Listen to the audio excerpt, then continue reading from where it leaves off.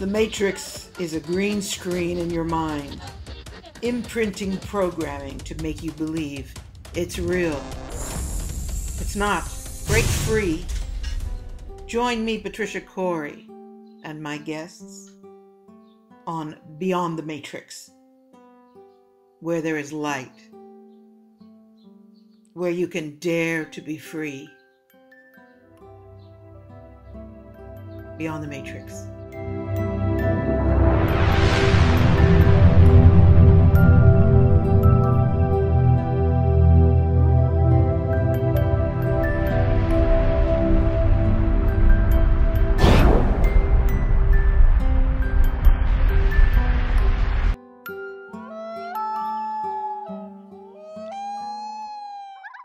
Here we are, Beyond the Matrix, for people who think outside the box of convention. And if you don't already, well, you shouldn't be here, because that's what we do.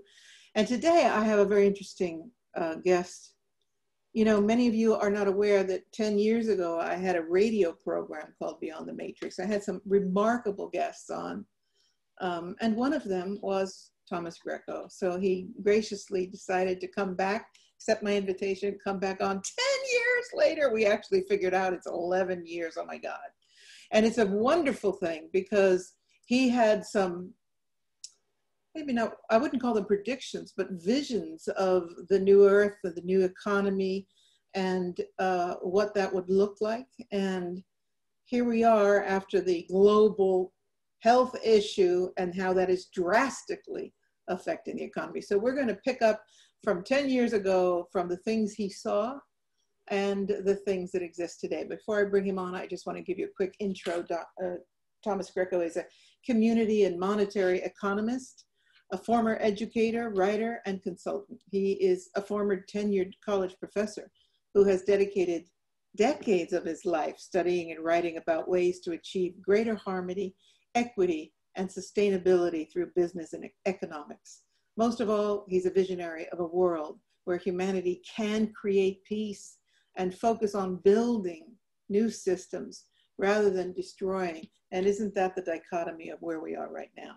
So Thomas, thank you for coming back on after so many years. And just could you add to that little brief as to who you are, what you're up to now, and then we'll get rolling. Okay, well, thank you, Patricia, for having me back on. I'm very pleased to be able to address your audience and to share some of my ideas and my visions with them. You know, as you mentioned, I was a tenured college professor, and I left that 14 years ago. Excuse me. I left that after 14 years in 1979, more than 40 years ago, and I've been working independently ever since as an independent scholar, author, lecturer. And I've written 4 books on the main concern, which is the money and banking system. I realized long ago in conducting my research into the recurrent problems that we have in the world, that the system of money, banking, and finance was a major problem. Actually, the driving force of this this growth imperative, as I call it. When you look at the way money is created today, it's created by banks making loans, and they create those loans with an interest burden. So if you go to a bank and you say, I want to borrow some money to buy a house or a car, the bank will assess your ability to repay. And if they grant you the loan, you will have a certain amount of time to repay it. So when you borrow money from a bank, they're actually creating that money basically out of thin air on the basis of your commitment to repay it. But since there's an interest burden attached to that loan, you have to repay more than you borrowed. So the amount of money in circulation is never sufficient to enable everybody to pay what they owe. So we have this debt growth imperative, which creates an economic growth imperative.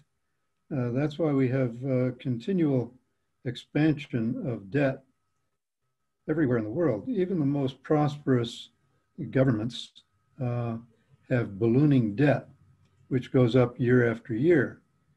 And conventional economists just sort of wave their hands and dismiss this as being unimportant. But it's terribly important because it's an unsustainable situation and it's driving the world to destruction. We're looking at $27 trillion debt in the United States and it's still ballooning. What does that mean? At what is the breaking point here? Well, that's the question. What is the breaking point? You know, we've seen the monetary authorities apply increasingly desperate measures to try to keep this system alive. Looking back to 2008 and the major financial meltdown that we had at the time, the whole global financial system was on the brink of collapse at that point. So what happened? The central banks and the governments got together and they decided that they would bail out the banks. They couldn't allow the banks to fail with this cascading series of defaults. So they allowed a few to go bust, like Bear Stearns and Lehman Brothers, but the rest got bailed out. Basically, the bad debts that the banks had created in the boom phase of the cycle by lending money to anybody for real estate purchases. They basically gave loans to anybody and everybody who came through the door without regards for their ability to make payments on those loans. So eventually, when people were unable to make those payments and keep them up, those loans went into default. And the banks postponed as long as they could, recognizing those defaults. And it was sort of like Wile E. Coyote running off the cliff and not looking down. And so, you know, eventually the collapse has to come, and it did in 2008. But instead of letting the banks take the hit for their malfeasance and creating this bubble, the governments basically took the bad debts off their hands and gave them new government debt as a substitute. So government debt is guaranteed. You know, the government and the Federal Reserve together can create unlimited amounts of money to prevent any defaults by the government. All right, let me interrupt you for a moment and ask you a question. What would have happened if the Gov didn't bail the banks out and just let them fail? Do you think that that would have been a wiser alternative in the big picture? Well, the whole financial system would have frozen up. Nobody would have been able to pay their bills, and we would have had to shift over quite rapidly to a different system. But the world wasn't ready for that. The other possibility was for the banks to be nationalized, which would have been basically a better approach because it would have shifted more of the power over to the political sphere rather than to the banking sphere. But, you know, as I said in my last book, The End of Money and the Future of Civilization, we have this collusive arrangement between politics and finance. And this has gone on from basically the founding of the Bank of England in 1694, where the banks and the politicians got together to support one another. At that time, King William III of England, when he came to the throne, he wanted to fight this war against France, and he needed financing for that war. But there's a limit to how much you can impose taxes on your subjects. So William Patterson and his cohorts came to the king and they said, if you will give us the Bank of England the privilege of creating banknotes and lending them into circulation at interest, we will make sure you get all the money you need to fight the war. So no sooner did the Revolutionary War end and the United States was organized into a new nation than we had a replica of the Bank of England system created with the first Bank of the United States. which was instigated by Alexander Hamilton and some of his cohorts. So the first Bank of the United States, modeled after the Bank of England, basically gave power to the bank to create money on the basis of interest-bearing loans. So we've had that system replicated in every country around the world ever since. So we have all of these central banks that cooperate with one another to maintain this structure where you have this collusive arrangement between governments and bankers. What's going on now with this free fall? I mean, it's global, this pseudo-Marxist solution. Maybe it's not pseudo, to all this collapsing by just throwing money at people. I think in Canada, they were giving people for the health issue, 2,000 Canadian dollars a month. I think they might still be doing that. United States, we got a $1,200 stipend, one time, goodbye. Trillions and trillions, and many European countries also. I know my friends in Belgium were getting $2,000 a month. So people are talking about, well, first of all, I've been trying to tell people, you know, don't be so thrilled about this token that you're getting, because it's all part of they're throwing money away because they're bringing down the system. Do you believe, first of all, that there's a deliberate attempt to crash the system, and therefore this money grab is a precursor to that? I guess there's not a first of all. That's my question. Well, the collapse of the global financial system has been inevitable for a long time. Now, the powers that be, I think, have a plan. Whether it involves bringing down the current system to replace it with something else, that's an open question. I won't speculate about that. In any case, the system is collapsing. And the handouts of money that we've seen over the past several months, since about the beginning of March, have been a response to keep demand up. You know, corporations depend on profits and sales. And if people don't have any money, they can't buy anything. So that's why they've been creating this, this money basically out of thin air to hand off to people, what Ben Bernanke called helicopter money, just to keep demand up and keep the system going. So that won't continue indefinitely. It's totally inflationary because it's not based on any additional production. To be valid, money needs to be created on the basis of goods and services that are in the market or soon to arrive in the market. And this money is just being created by fiat without any sound basis at all. So, you know, it's helpful to us who need the money, people who have lost their jobs, businesses that have had to close up because of the market closures and the social distancing and all the other things that have been imposed on the economy. So this is a necessary stopgap. It's sort of Keynesian economics on steroids, but it's something that cannot be sustained. And now the Federal Reserve is setting their inflation target up to 4%, and it'll probably go higher than that because they're recognizing that they don't have really any control over that. They're just warning us that this is what's going to happen. Can you help us understand the difference between runaway inflation and depression? I mean, remember, you're talking to some lay people here. Yeah, well, there are many causes of depression. If you look back to the 1930s, that depression was caused by the banks being unwilling to expand credit.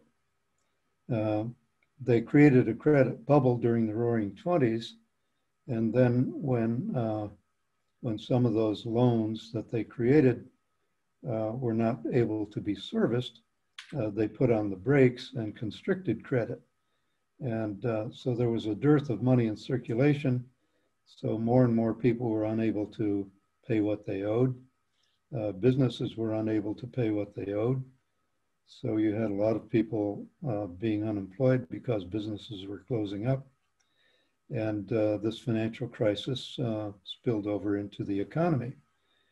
So that was the problem back then. The problem now is different. The problem now is market closures and keeping people apart so they can't transact business in the normal way. The only way that we can transact business now is through remote platform businesses like Amazon, eBay, Google, Apple, and the other platform businesses that have basically become monopolies on the internet. And all of the mom and pop stores and the restaurants and gyms have had to close for a long period of time. And many of these businesses cannot sustain months of losses of revenues, and so that they will be closed permanently. So it looks like we're going through perhaps another major revolution like the Industrial Revolution. With the Industrial Revolution, we had a shift from self-sufficient small producers and small farmers using the commons. But we had two things happen at the same time. We had the enclosure of the commons, which forced people to pay rent to the lords who took over that land, or to move into the cities and find work in the satanic mills of the Industrial Revolution. So we had those two things that were making it possible for large corporations to form, for capital to be concentrated, land to be concentrated in the hands of fewer people. So that was a major shift in the economic landscape. So we may be going through a similar thing now with the destruction of small and medium-sized enterprises to a large extent. And what are people going to do? We have automation at the same time killing jobs that we have small businesses being destroyed by these drastic economic measures imposed from the political sphere. How that's all going to play out, it's hard to say.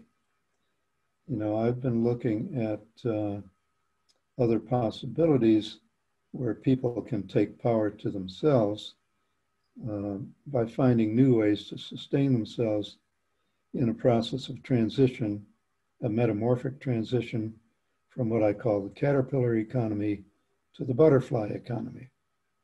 What do you understand is the butterfly economy? Well, let's look at the caterpillar to the butterfly as the metaphor. If you look at the cycle, it begins with an egg that's laid by a butterfly, and the egg hatches out into a caterpillar.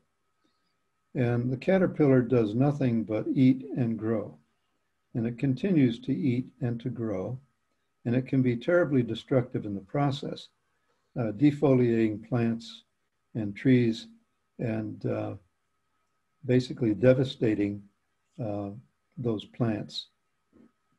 But at some point, there's something in the caterpillar program that tells it to stop. And at that point, it spins a cocoon or forms a shell around itself and enters the chrysalis stage. And the chrysalis stage, what happens is the caterpillar body disintegrates into a nutrient soup. Now, there were within the caterpillar body the whole time what biologists call imaginal cells or imaginal discs.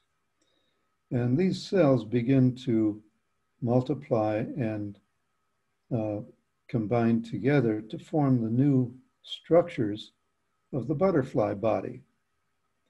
And when that process is complete, the butterfly cracks open the shell and emerges as a new creature.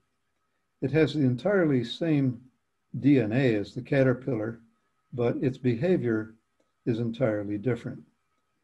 While the caterpillar was destructive, the The butterfly is coevolutionary and symbiotic with the plants. It flies around, it collects pollen from the blossoms and helps to pollinate the plants, helping them to propagate themselves. And so it's co-creative. Except that it has a very short lifespan, if we want to follow the metaphor. That's true. So I don't know how far we can extend this metaphor, but I think we can look at the current process as being entering the chrysalis stage. The old caterpillar economy is disintegrating, and we're entering what's been called the great pause, which is really what happens in the chrysalis stage. We have this great pause, and we subsist on what we've accumulated through the caterpillar stage. And we have accumulated a great amount of resources during the industrial era. So the challenge now is for us to distribute those accumulated resources in a way that allows the imaginal cells, those individuals and organizations and groups that are destined to create the butterfly, to subsist and to come together and successfully manage the transition from the caterpillar economy to the butterfly economy. Okay, so leaving the metaphor behind, are you talking about the redistribution of wealth? Absolutely, there needs to be a redistribution of wealth. And how do we go about that, besides complete anarchy? Well, that's an open question, and I don't have all the answers to that.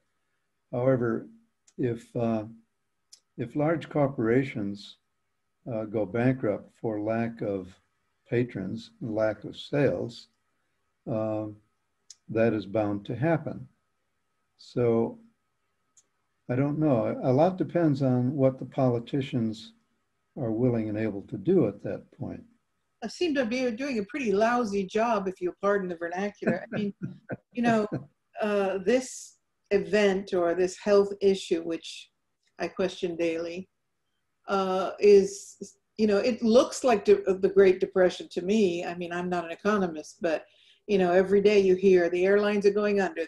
Yesterday I heard that one of the big cinema groups is closing 30,000 cinemas. There goes the film industry, and it's just this rapid rolling stone of economic disaster. And it just seems that this health event seems to keep regenerating itself. It looks like what was originally looked like an emergency is now a state of existence. And I just wonder, I mean, I think everyone is wondering how we're going to dig our way out of this one.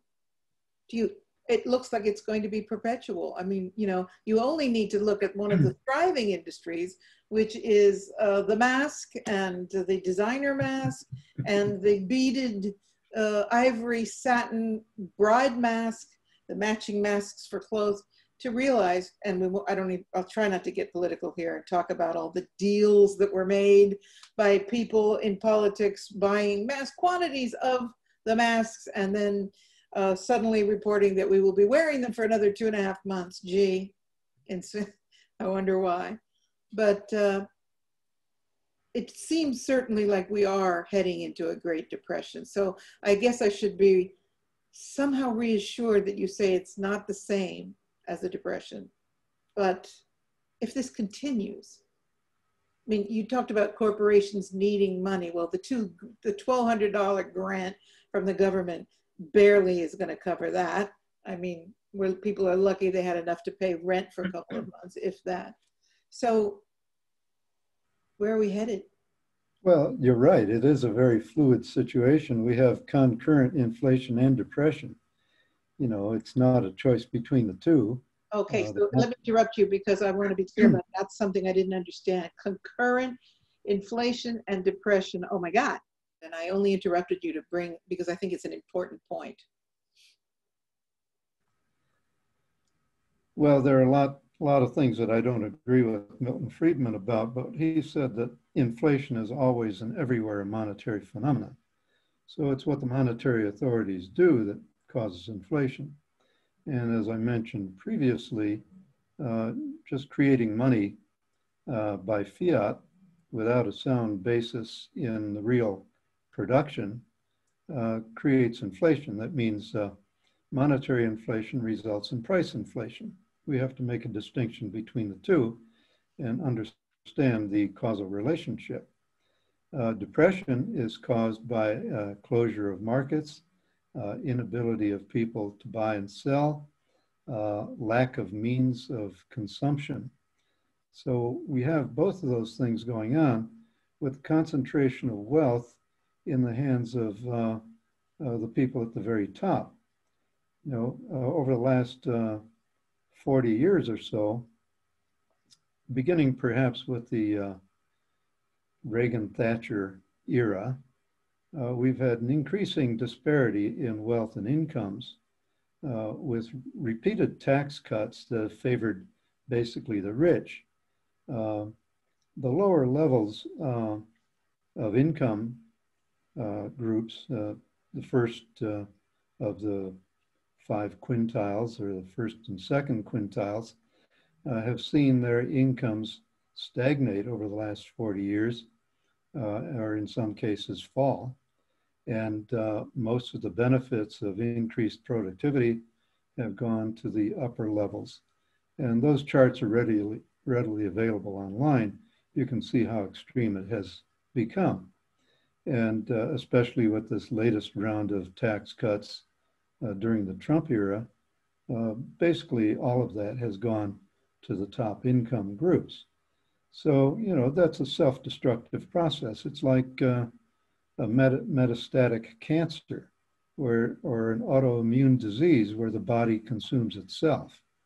And that's what's going on. That's part of the disintegration of the caterpillar economy. As long as the politicians remain committed to trying to perpetuate the caterpillar economy, this is going to be a worsening crisis.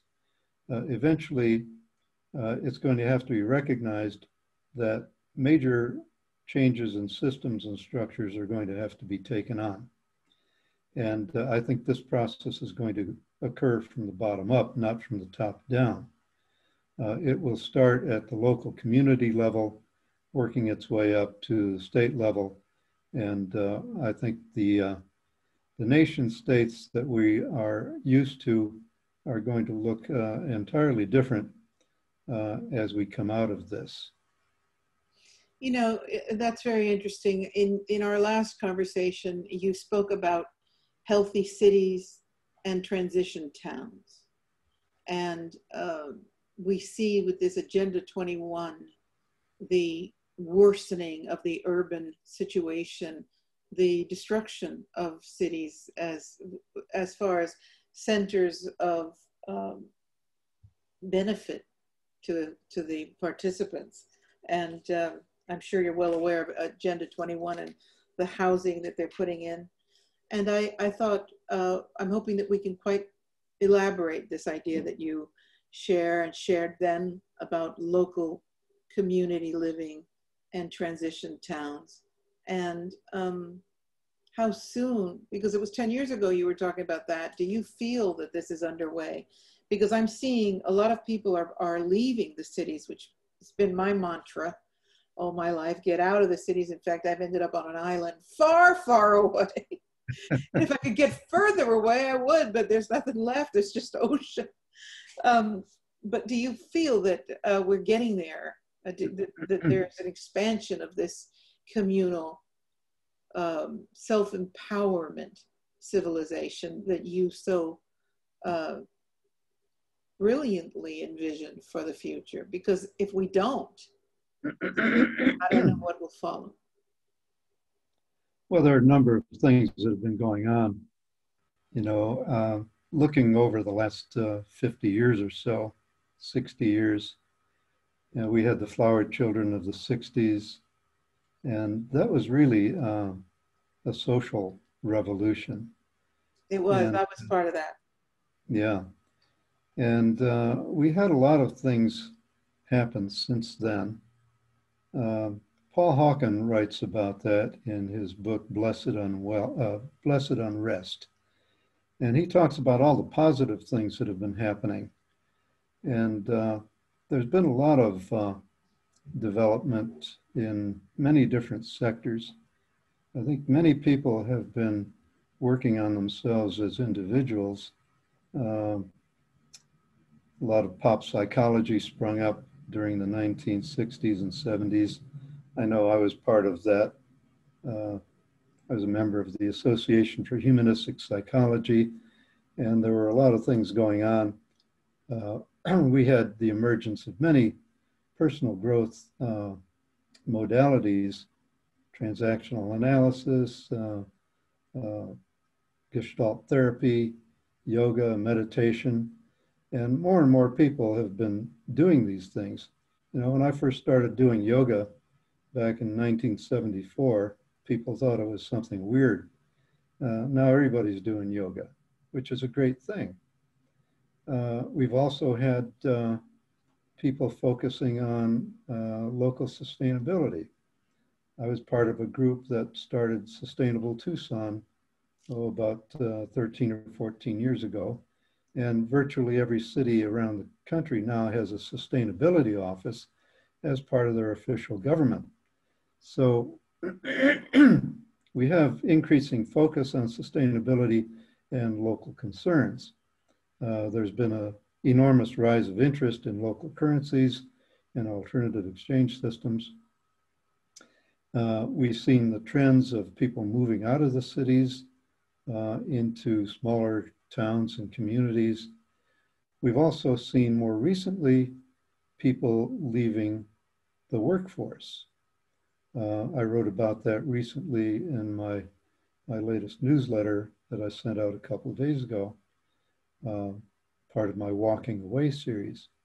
Many people are walking away from conventional employment and finding ways to subsist by diversifying their skills, by learning how to be frugal and separate what they need from what they really don't need.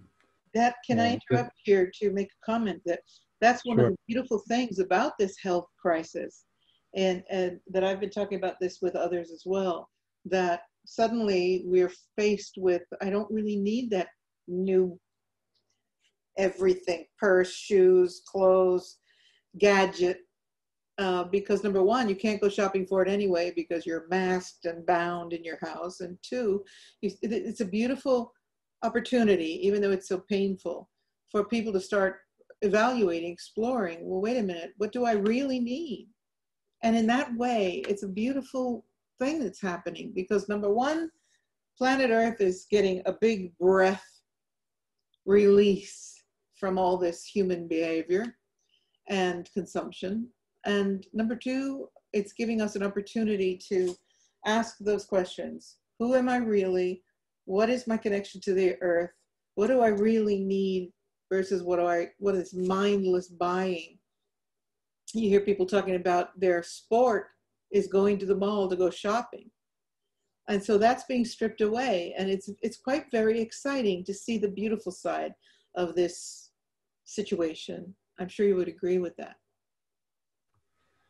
I do, and I speak from personal experience. When I left my academic career behind in 1979, I had to make some really tough decisions about, well, where do I spend the next nickel or dime? Because I just didn't have the income to live anywhere near the way I had lived before. So I had to really learn lessons in frugality. I had to give up a lot of things that were non-essential. And in the process, I found satisfaction in non-material things. So yeah, that's a big part of the process that we're going through. One of the questions that I have for you is, okay, and in this process of transition and transition towns as you stay, we still have a big problem of government interference because they're going after people that are living off the grid. They're going after you if you're trying to do water cash. They're going after you if you're gardening vegetables on your land. So, you know, and of course, recently we saw that you're not allowed to buy seeds in the stores. They do not want us to become transitional towns and self-sufficient people. And yet they don't seem to have an idea of what to offer rather other than urban hysteria and control grids and dehumanizing environments. The system subsists on the basis of our dependencies. Right. So how do we break that? How do we break it?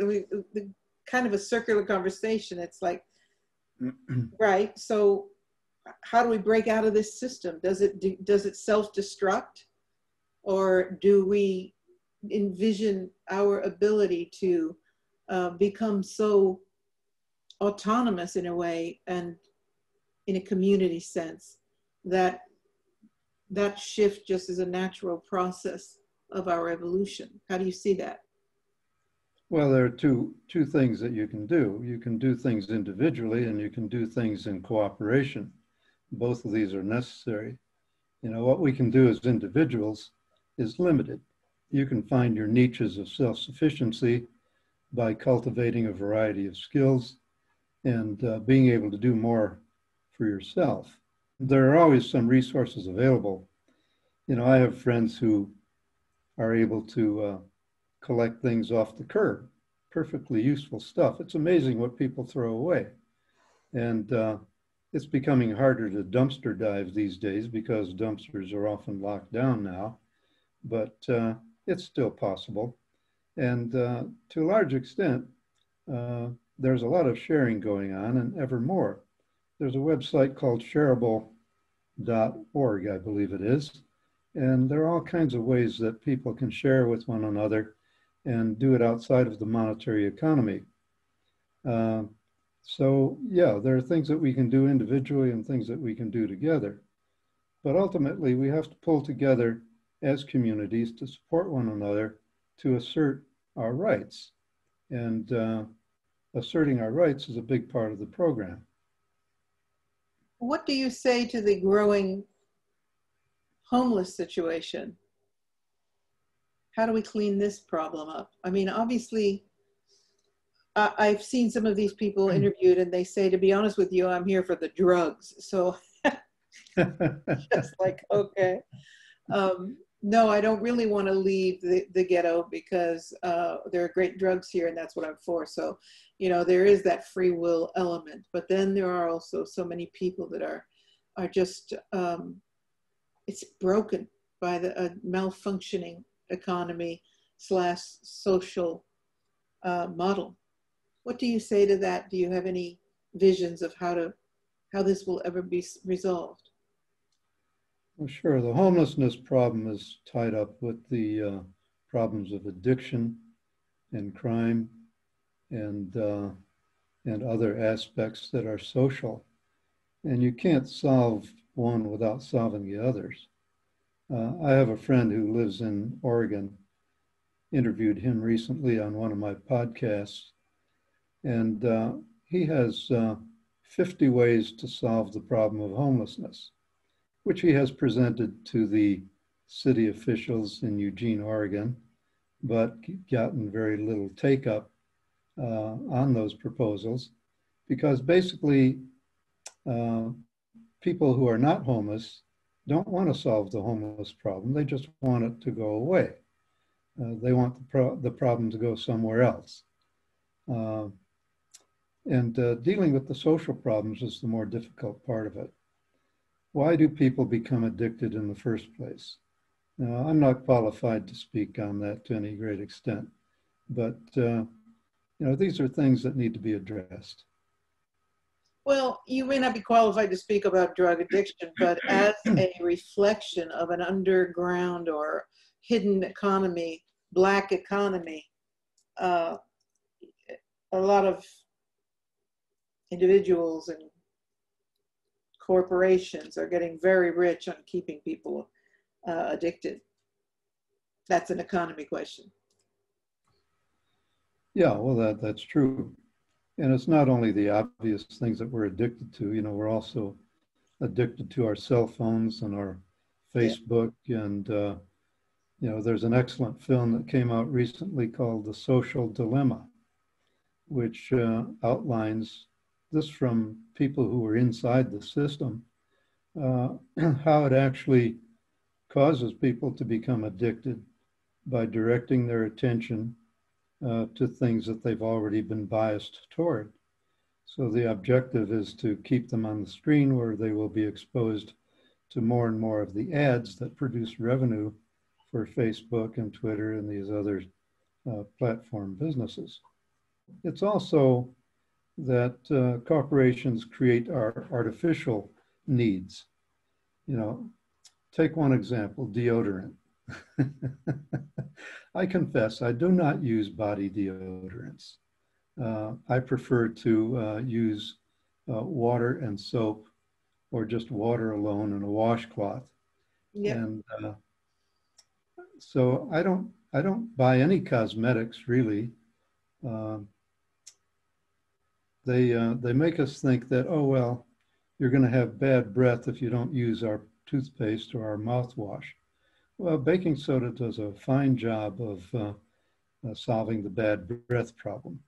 Um, and soap and water do a great job of solving the body odor problem. Baking soda and water under the armpit is also a wonderful solution for any problem in that department. Right. And likewise, foot powder. Baking soda works well as foot powder. So they're common everyday substances that we have in the home that can be used to solve most of the problems. Vinegar is a great cleaning agent. Hydrogen peroxide is a great thing to use. These are all inexpensive. Yeah, you're speaking my language. I'm all about alternative. I don't take any pharmaceuticals at all. At all. You know, even an aspirin, when I get a headache, I lie down, put some ice on my head and just close my eyes and put a fan on myself and let it pass. So, you know, talk about an economy breaker. I mean, I don't know, as far as personal economy, I don't know any people who don't take medication. Another major addiction is the addiction that our farmers have to chemicals. Artificial pesticides and fertilizers and herbicides. That has become the way of farming, which is unsustainable because it's destroying the topsoil through tilling and killing the microorganisms that create healthy soil. Another great film that I saw just a few days ago is called Kiss the Ground. And it's a presentation that shows how no-till or low-till chemical-free agriculture is actually more profitable and far more sustainable than what we've been doing for the past 50 years. So, you know, this is going to kill Dow and the other big chemical companies that have been depending on our addiction to these chemicals and chemical agriculture processes. Not to mention Monsanto. Monsanto, that's the one I was trying to think of. And the killers, what is it called? Terminator seed. Terminator seeds, yeah, that's another thing. I recently heard that India has been successful in kicking Monsanto out. Bravo for them. Yeah. So, you know, this is another thing. They try to prevent farmers from saving seeds. They want us to become dependent on them for their patented seeds, their hybrid seeds, their genetically modified Terminator seeds. You can only use them once. That's it. And this is ultimately a dead end. And we're just destroying the planet in the process. You know, we have a multidimensional mega crisis that's ongoing. Pollution, resource depletion, climate change, breakdown of institutions, increasing politicization of everything across the board. We need to restructure all of our critical infrastructure and institutions. Not hard to see, the dysfunctions. They're everywhere you look. Yes. Question for you. What is your understanding of the Nasara plan? It's being touted by several people. Some of them are just pseudo-economists. Some of them are New Age voices. And as being envisioned as the Jubilee solution, the Jubilee system that breaks us free of the globalist plan. Are you aware of this Nasara-Jasara dynamic? I've heard of it, but I don't really know enough about it to comment.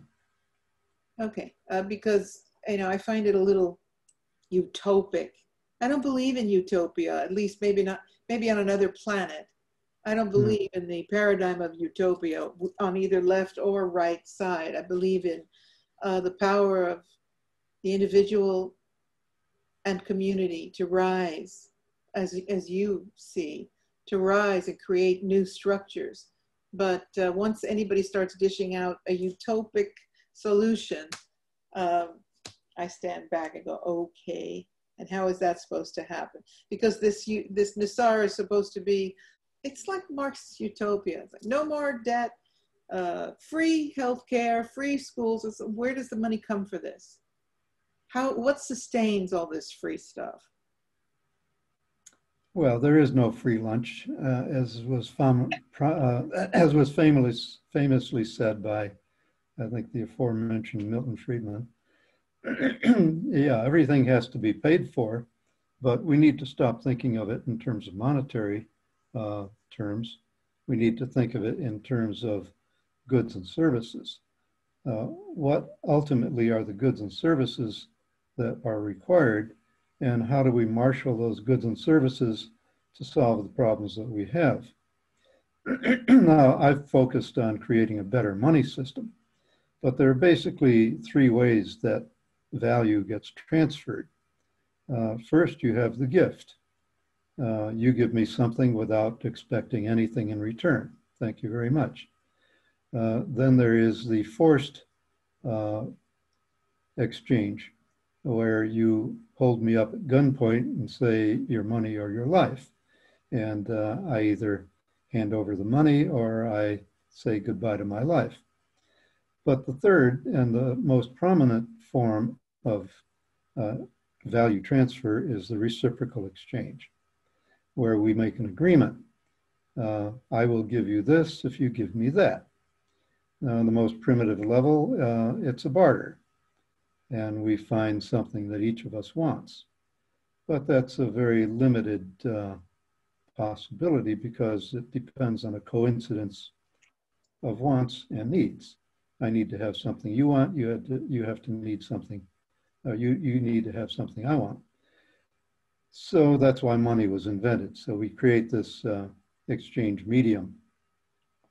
Now, in the beginning, we just found some commodity that was in general demand, and we used that as an exchange medium.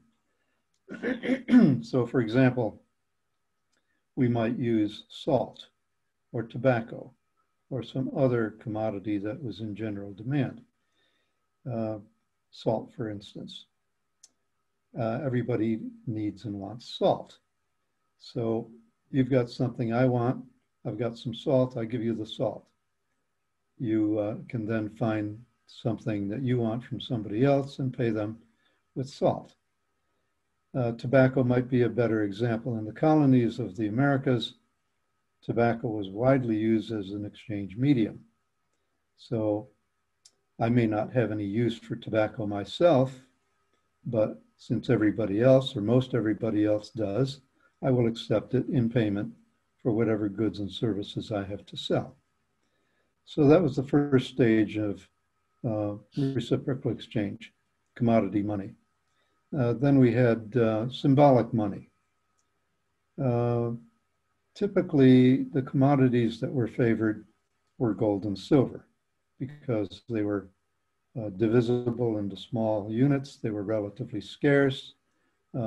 People liked them for different reasons, ornamentation, and there was a mystique around gold and silver, especially gold.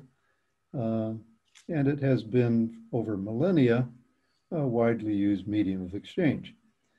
So when banking got established, the banks would take your gold and deposit it for safekeeping and then give you a warehouse receipt, a banknote, they called it, which would be redeemable back to gold on your demand. So the banks discovered that they had very little call for redemption. So they said, well, let's see, maybe we can issue banknotes in excess of the gold that we have on reserve. We'll issue the notes on the basis of other goods and services that the borrower might have, collateral. So that's what they did. Eventually, they went beyond the value of the collateral and they began to create banknotes by fiat. That's where the trouble started. The creation of banknotes on the basis of other valuable goods and services is perfectly fine, so long as it does not exceed the value of those goods and services.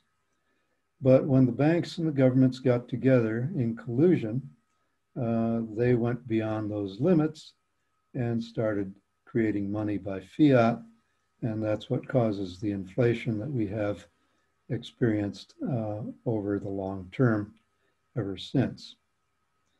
So what we need to do is not reform that system, but completely transcend it to devolve power to the more local level and keep the control of the allocation of credit in small local units and not allow banks to get so big, not allow governments to get so big and powerful either. So we see the devolution of power both in politics and in finance with the breaking up of nations. You know, this is going on across the world. You have Spain breaking up into Catalonia, the Basque Country, Andalusia, and others. You have an urge for devolution of power in the EU. The EU started as an economic union, became a political union. Part of it became a financial or monetary union, not all of it. And because that monetary unit did not extend to fiscal union, that is sharing their burden of debts, that is beginning to disintegrate as well. Yes. And California is trying to break away from the United States of America. Well, I think ultimately we will see the United States break up into a number of different segments, with the local communities and the states going their own way. It will be a secession based on a better basis than the former secession of the 1860s that was based on the desire to maintain slavery. So what do you have to say to a person who is at this time struggling? I just wanted to interject before I finish that question also, that you were speaking how we're having a lot of commerce on the web. And my thought when you said that comment was, what happens if they decide to turn it off? There's a lot of talk about them being able to shut down the web. And what would that mean to the transition that people have been making? I'm one of them, to be working, to conducting my business on internet. What happens when they shut that down? That's a lot of power. Well, if they shut down the internet, what happens to Amazon? What happens to Facebook? You know, I can hardly imagine shutting down the whole web. They can try to control it, which they've been doing. They can control it by creating these massive monopolies or oligopolies. You know, initially the internet was the commons, but just like the physical commons, it has been increasingly privatized and taken over by these major platform businesses that I mentioned: Google, Amazon, eBay, Facebook. Yes. YouTube. And it's happening with payments too. You have Alipay and WhatsApp and and Facebook's new They're calling it Novi now. It hasn't been launched yet, but it will be. This all has to be decentralized. How that's going to happen is difficult to say, but it depends on us working together to create new structures from the bottom up and reduce our dependence on the existing structures. There are such things as mesh networks that have the potential to replace the internet, and I'm not sufficiently knowledgeable about that to say a lot, but you can do some research on it. And we can create neighborhood networks that can then be networked together into wider area networks. So people are working on these things, and there are possibilities emerging. So what, back to the question that I interrupted myself on, what do you say to people who are in the midst of real financial turmoil at the time when the businesses are shut down? They're being, you know, I mean, in Rome, you get a $500 fine if you go out without your mask, between 5 and 1,000 euros, that is, if you're caught without your mask. And so people are in so much fear and obedience in this artificial control, well, it's not artificial, the system of control. What words of comfort can you provide people as to the vision of what you see for the future and how feasible it is for us to get there? Well, we all have our red lines that we are not willing to cross. You know, for the time being, I'm willing to wear a mask to go shopping. I do not wear a mask when I go outside and take a walk in the neighborhood or in the park. And fortunately, most other people in my neck of the woods do not do that either. There are no fines being imposed on people here. It's more stringent apparently in Italy, where you're talking about, and other places where fines are being imposed with very little substance in reason. But people have to decide for themselves to what extent they're willing to comply. And ultimately, there will be a line of non-compliance that I will not cross, and others are going to have to make that decision. And if we do that en masse, peacefully, there's no way that anyone can stop it. And if fines are imposed, we can support one another, either in refusing to pay or in helping each other to pay, because they will single out test cases or examples to make. And so we have to support those that are being made an example of. Very true.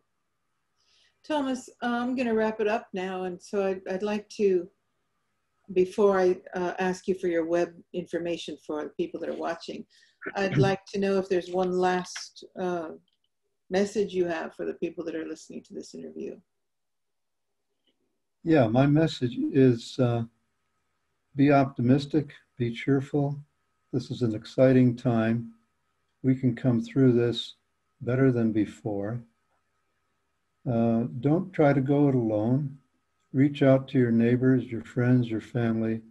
It's time to come together as imaginal cells in the emerging butterfly body to become who we were meant to be as humans. And be peaceful, be nonviolent, help one another. Don't answer in kind when people come at you with something rough or violent. A soft answer turneth away wrath. Help one another, and we'll all be better off. It's beautiful. Thank you for that. Economist, pacifist, visionary, Thomas Greco. Thank you, Thomas, so much. How do people reach you? Please give us your, I will also type it out in the intro information, but could you just tell people your website contact, please? Sure. The best way is my main website. It's beyondmoney.net. beyondmoney.net. I also have a newsletter that I send out periodically. I have a Twitter account, a Facebook account. You can follow me on any one of those. And I recommend that people read the book, The End of Money, The Future of Civilization. Really a beautiful piece of work. So, all right, I'm going to wrap it up here. Thank you so much again, and peace to you. Let's hope we pull through this greater and stronger and wiser and more human than we have been before. Thank you, Patricia, for the opportunity. Thank you, Thomas. You take care. All right, everybody, you've been listening to Beyond the Matrix, the program that asks you to think outside the box and take from this dialogue visions of where we're heading and how we're going to recreate, reinvent ourselves, our societies, and our civilization. Take care. Bye-bye.